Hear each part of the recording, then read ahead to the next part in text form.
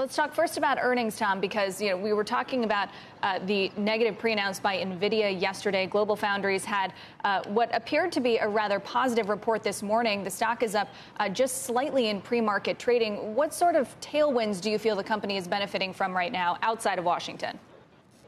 I think it's the markets we play in. I would say three factors.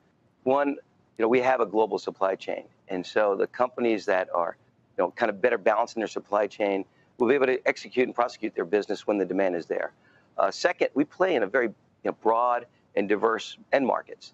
And so there are strong end markets right now. There are weaker ones. And, we play in a broad range of those. We started the year with almost 25% more demand than our ability to fulfill that demand. And so it's been a little bit of a shock absorber for us. And then the last thing I'd say is, even in markets that are down, if you're winning market share, you could still grow your business.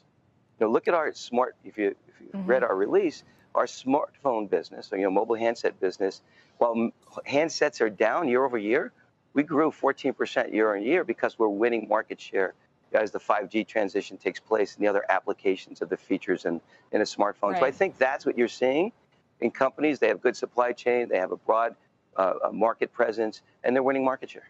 And then there's the big windfall that will come from the CHIPS Act, $52 billion directly going to the industry in incentives, $24 billion in tax credits. But how long, Tom, will it take for the rubber to meet the road on that? The president's going to sign the bill into law today. How long will it take companies like yours to apply for, receive, and deploy those funds? First, I think that's a great question.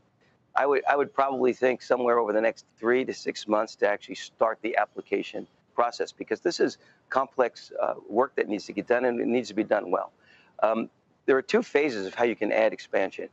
If, like in GlobalFoundries' case, we already have some existing space in our U.S. footprint that we can install tools, we could bring capacity on within, say, 18 months, on the outside 2 years. If you have to start, putting a shovel in the ground, creating a facility, and then building that out, that could take much longer. That could take up to 3 years from today, given the fact that we won't start seeing funding or that alignment of funding for, say, 3 to 6 months. But the president and policymakers say that this will make the U.S. competitive. But, Tom, what happens if after this becomes law and that money goes into the system, if companies like China and Taiwan and Singapore just increase their subsidies to the industry? What decisions would you make as an executive about where your supply chain is located?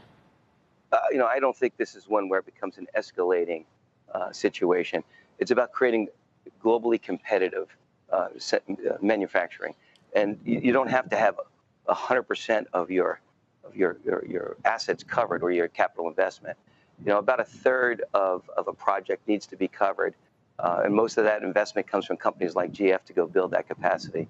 And I think that's going to be the real measure here. And this $52 billion that you cited. Remember, that $52 billion is going to release $150 billion because it's about a 30% funding ratio.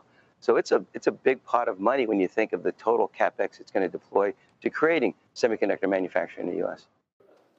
Shepard Smith here. Thanks for watching CNBC on YouTube.